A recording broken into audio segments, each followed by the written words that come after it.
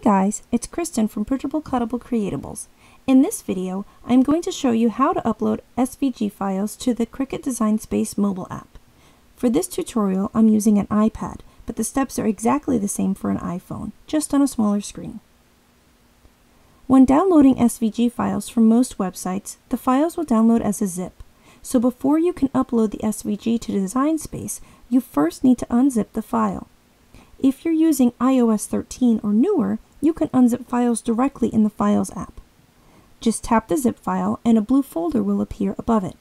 Tap the blue folder to see the files inside, including the SVG.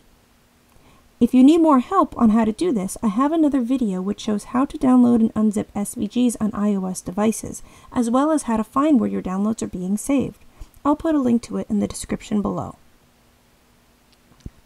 Once you have downloaded and unzipped your SVG files, you can open up the Cricut Design Space app. Make sure you are signed in and click New Project. In the row of icons at the bottom left, tap the Upload icon. In the pop-up menu that appears, tap Browse Files. Locate where you saved your SVG file. Make sure you are going into the blue folder to choose an SVG and not a zip file. You'll then be prompted to give the file a name.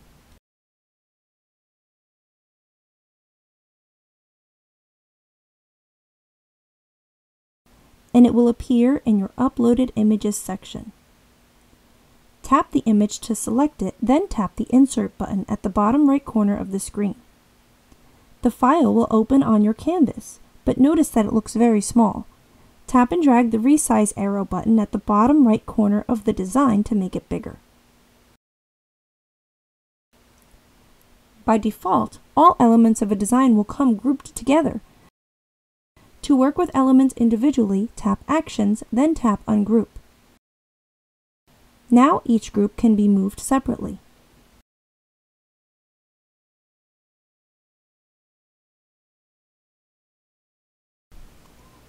You may need to tap Ungroup again to separate the groups and be able to work with each shape individually.